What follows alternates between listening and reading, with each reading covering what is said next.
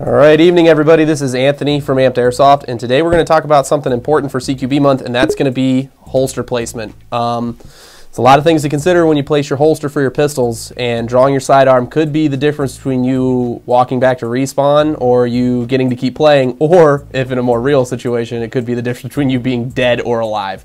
So what we're going to do is we're going to talk about different types of placements for your holsters and some different options that you could use to adjust your placement of your holster to make it more efficient for you. Traditionally, holsters live at your belt line.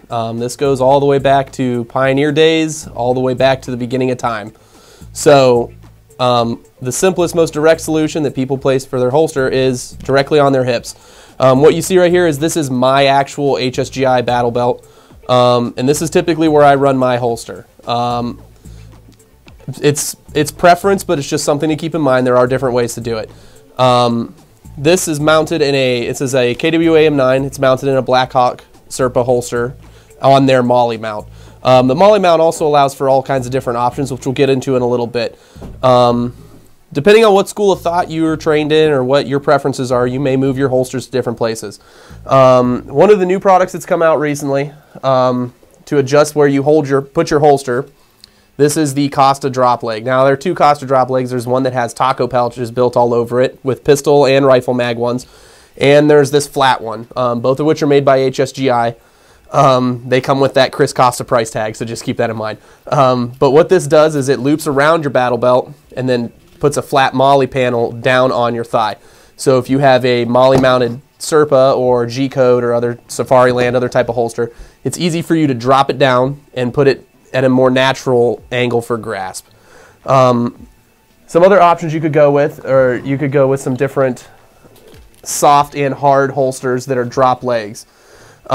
This one is a drop down holster. It's by Condor. It comes with pistol mag, all kinds of fun stuff. It also has the loops to drop it from your belt.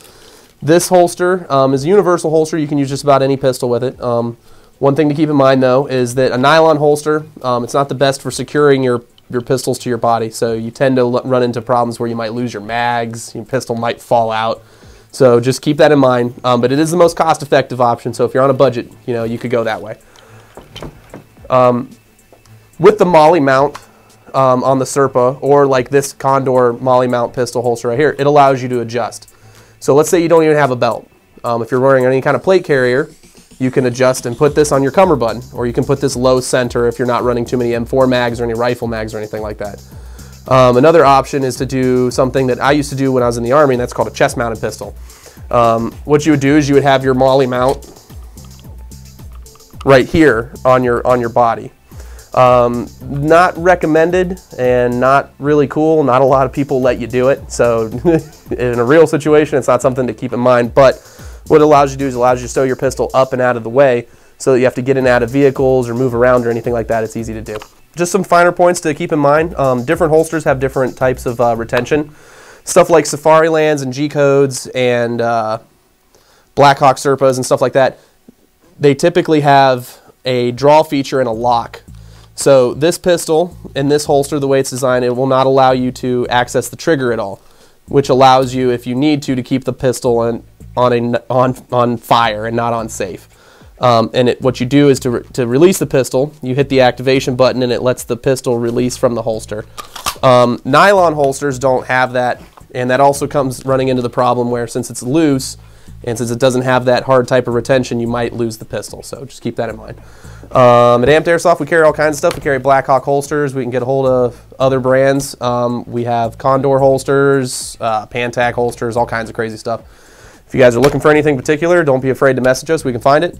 And this has been Anthony from Amped Airsoft. Check us out at Facebook, YouTube, our website, and all the other cool stuff. All right, talk to you later.